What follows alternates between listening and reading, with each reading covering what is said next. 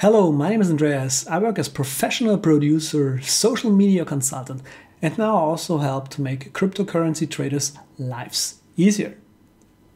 This is the second installment of my tricks and tips on how to use Coinigy more effectively. In the first part, I'd like to focus on alerts. Alerts are a really powerful thing, and I really like to use them, but as opposed to the trading window. When you type something into the box, you get something to move around on the chart immediately. But when you're on the alerts tab and you type something in, nothing happens. So here are a couple of tricks. First of all, personally, I'm not a huge fan of this entire huge long collection of seemingly funny and not very useful sounds. I like the ones that are on point and short, but are really different, right? And so I always use this one here, which is called beeps. I like beeps because it is relatively short. It's still an alarm sound basically, and it's different, very different from the sound you hear when you buy something, right? So let me just remove everything here and switch back to the defaults.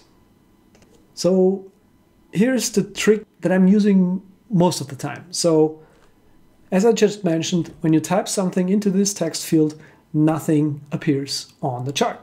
But when you press the tab key, your keyboard focus basically is on this pop-up box. And so when you type, or when I type now, BEE, you hear the alert sound now, right? So we've basically managed to access these two text fields relatively easy. And so the next thing that I typically do is just I press last ask or bid, and then I get something to move around on the chart, and then I just add the alert and I'm done, right? So this is the first thing that you can do. Now, if you're not into using the keyboard much, which I can totally understand, here's another trick. You can just reset the form, and look at that. You get something to move around immediately. Why don't they do that here? Now, of course, you can still use the text box and then the tab shortcut that I just showed. So tab, BEE. And now you can add the alert. Wonderful. So here's the other thing that you can do. When you go to the data tab, you can see all the trades that are currently going on, and you can basically see all the volume that are set for each price point. What a lot of people don't notice is that up here you have an options box, and here it says clicking places an alert or an order. Let's try. Look at that. So it jumps straight to the price. You get something to move around. It doesn't add a node, and it doesn't set an alert for you. But it still does all that, right? Now, of course, if you set this to place an order instead, you can also just sell or buy something, right? So this is really cool, and it makes setting alerts much more easy. One thing to consider is when you're in the alert tab and you want to get rid of your alerts, please view the all markets list, and here you can see all the alerts that you've created on Coinigy. Now, if you want to use the market that you selected at the moment only, also make sure to switch to all exchanges as well, of course. Another thing, obviously, is you can use these buttons here, but I really haven't found a use for them. These are rather useless. Last but not least, the last trick to add alerts is you can also click the Add Alert button up here, and there you also get the thing to move around, no note, no default sound. Right now you can't actually set a default sound, but as you and I want this feature, be my guest and submit a ticket that you want that. Just tell them and they may start working on it. Another thing that you probably should know is that when you add new drawings, as they are called on TradingView, to a chart, they are not saved on Coinigy directly, as are your defaults and your indicators that appear on the chart. But here's the trick. When you load the page, just briefly after the page has finished loading, you're gonna see a restore from autosave down in the bottom left. When you see that thing, click it. And then all your charts, all your drawings are back as they were before. The downside is when you wait too long and reload the page again, and this restore from autosave thing appears, sometimes your drawings are just gone. And so that's a not optimal solution, but it's better than just wait out and redraw everything, right? So that's the trick you can use for drawings and indicators. Another thing that you can do for the chart layout, as it's called on TradingView, as it relates to the indicators, and as I just mentioned, before you close the Coinigy tab, press the Save New Chart Layout button, and then you can basically save this chart layout to their cloud. And once you reload the page, just reload from the cloud and you're good to go. I'm not doing this particular thing because when I found out that I can just restore from the autosave, that saved my bacon quite a few times. What I also figured out relatively late is how to use the favorites feature on Coinigy, because I just didn't see that to add something as a favorite, you need to click up there. And to view your favorites, you need to click up here.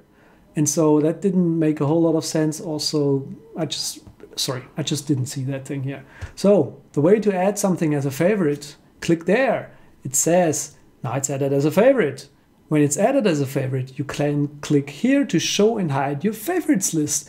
When you do that, this list now should also list Ethereum Classic. It doesn't at the moment, but it will after a while. Now here's a cool thing.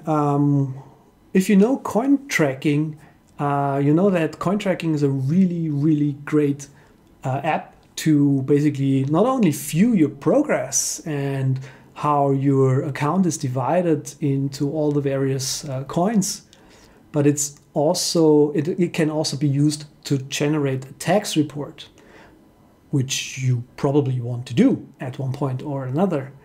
Now, there's a seemingly similar feature here on Coinigy as well. You can find it up here in the Balances tab. But the downside right now is that it doesn't actually view. It has a nice display, I give it that. But the problem is you can't actually use this feature to actually generate a tax report, for example. And so you're still better off with using coin tracking for this particular thing. Now there are a couple of options here. Just have a look through them. I find this really useful from time to time, but I have to say I prefer coin tracking at this point. Back now here on the chart view, another thing that you might have missed or have looked at is the balances here. Now the balances view displays all the coins that you're holding at this point, but you can also look at the orders up here. And here you can basically see all the open orders, the order history. And I find these two really useful, but they are much more useful on the chart as well, because using the order history, now this doesn't work for Ethereum Classic because I just don't trade Ethereum Classic. Let me show you on a coin that I actually use. So just double click this here. Now the text is selected and you can paste it right here or here. And you can really, really easily reuse your old entries and exits. So to sum up this video, I want to tell you about Poloniex Analyzer. As I've told you in my last videos, I'm using this to basically get a feel or a number for my trading performance. And so this used to have a really big bug, which kept it from working with delisted coins. But this has now been fixed. The project is now also on Python 3. And so feel free to update. It should be working now again. And I really love Poloniex Analyzer. But there's also a new app. And if you're not into using the command line, I think you're really gonna like this. So the other thing is called Poloniex Ninja. Poloniex Ninja is a Chrome extension. Chrome extensions are much easier to use, and what this extension does, it adds a couple of new columns to your Poloniex deposits and withdrawals menu. Let me show you. Now here you can see that this adds a couple of really useful columns here to the deposits and withdrawals menu. It tells you the average buy price, which you can quickly use to get a feeling if you are in plus or in minus, but it also tells you the change as well. So here you can see that my bacon is 100% plus and my digibyte is 130% plus, right? And I like those numbers. So I really find this useful to have these numbers right here. And so basically you just add the Chrome extensions to your Chrome. And there's now a new feature. You now have settings, because I found it not as useful to have the USD value here shown here, because I trade in Bitcoin only. And so we now have the option to remove columns here as well. So thanks. So I mentioned here as well, I didn't see that. So this is a really good extension as well to make your life on Poloniex a little bit easier. Last words, if you are someone like me who teaches people how to trade cryptocurrencies, and by the way, check out my course, Trading Cryptocurrencies. Here I show you in 6 chapters or 5 chapters, going from the beginner steps to intermediate steps and more advanced steps on strategies and things you can do to increase your trading success. Right now, I would appreciate if you'd use my referral link and also a link to my course. Right now, you don't get any benefit from using it though. And so I hope that Coinigy will be working on improving this referral program so that if you use my referral link, I'm not the only one benefiting from it. If you'd like to see this sooner rather than later, another tip here, submit a ticket. Because we all want to see that, of course. I also want to see you succeed. So that was it. I hope you enjoyed this video. Please join our community on Facebook. Until next time, take care. Bye.